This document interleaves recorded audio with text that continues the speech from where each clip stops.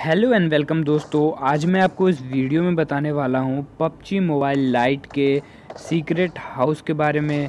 तो अगर आप जैसा कि आप इस वीडियो के इमेज में देख सकते हैं कि इस हाउस में अगर आपका जोन बनता है और आप इस हाउस में सरवाइव करना चाहते हैं या फिर आप ऐसे सीक्रेट हाउस के बारे में जानना चाहते हैं ताकि आपको चिकन डिनर बनने में हेल्प करे, तो सबसे पहले करना क्या है होगा कि आपको मेरे चैनल को सब्सक्राइब कर लेना होगा। और भी कई इस तरह की इस वीडियो के देखने के बाद आपको खुद ही पता लग जाएगा कि आपको इस चैनल को सब्सक्राइब क्यों करना चाहिए फ्रेंड। तो इस चैनल को सब्सक्राइब कर लीजिएगा और बेल के आइकन को जरूर दबाइएगा। तो फ्रेंड, डिस्क्रिप्शन में मैंने 2 ऐप्स की लिंक दी हुई है। अगर आप उन ऐप्स को डाउनलोड करते हैं तो उससे आपको अर्निंग होगी, तो एक बार ज़रूर ट्राई कीजिएगा फ्रेंड। तो हम आ चुके हैं फ़िलहाल यहाँ पे, थोड़ा सा लूट कर लेते हैं, उसके बाद मैं आपको ये ट्रिक बताने वाला हूँ। तो यहाँ पे हमारी लूट कंप्लीट हो चुकी है और मैं यहाँ से बस आपको जंप करके बाहर आता हूँ और इस तरह का आपको हाउस दिख जाएगा, जो कि विलेज के साथ में ये हाउस आपको दिख जाएगा।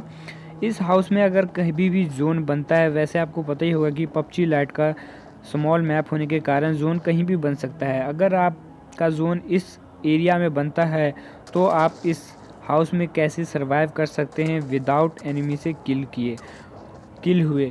तो यहाँ पे हम आ चुके हैं। इस हाउस को आप ध्यान से गौर से देख लीजिएगा। इस हाउस में बहुत ऐसी सीक्रेट चीज़ें हैं जो आपको नहीं पता होंगी। अगर एनिमी आप पे रश करने वाला है तो उससे कैसे मारना है, उससे कैसे बचना है, इस वीडियो में बताऊंगा। तो सबसे पहले इसके ऊपर जाना है सीढ़ियों से जाने के बाद थोड़ा सा यहाँ पे हम चीज़ें रखी हुई है, थोड़ा सा इन्हें लूट लेते हैं। उसके बाद फ्रेंड, यहाँ पे अगर छोटी सी एक खिड़की बाहर जाने का रास्ता है, यहाँ से हम थोड़ा नीचे उतर के देख सकते हैं।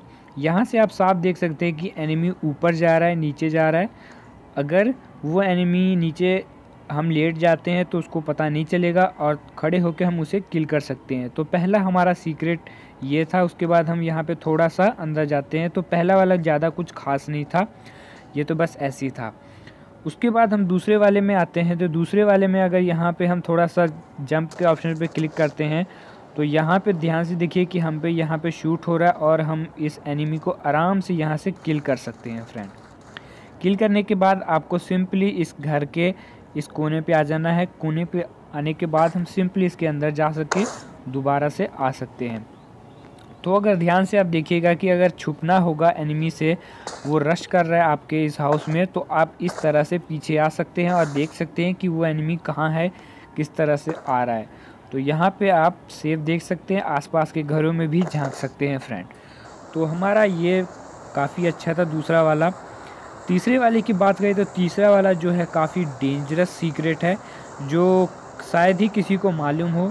तो आना है दूसरे फ्लोर पे। दूसरे फ्लोर से आप जैसे ही इसके अंदर आएंगे तो बूम गाइस, ये देख सकते हैं आप।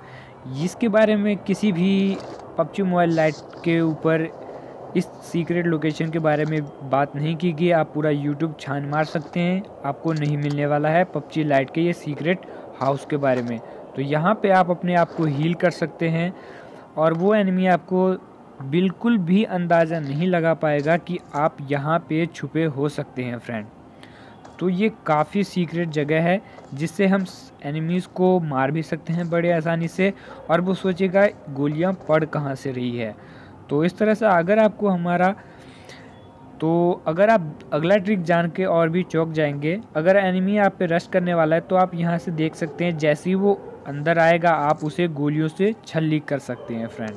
तो ये भी ट्रिक काफ़ी कमाल का है, आप इसे ज़रूर ट्राई करना। तो अगला जो हमारा है, अगर आप टॉप पे आ चुके हैं, एनिमी को पता ही होगा वो टॉप पे ज़रूर आएगा, तो हम यहाँ से क्या करते हैं कि साइड में आके हम यहाँ से आसानी से उसकी नज़रों से छुप सकते हैं फ्रेंड। तो हमारा ये वीडियो कैसा लगा आपको कमेंट करके ज़रूर बताइएगा। मिलता है एक नए वीडियो के साथ, तब तक के लिए जय हिंद फ्रेंड।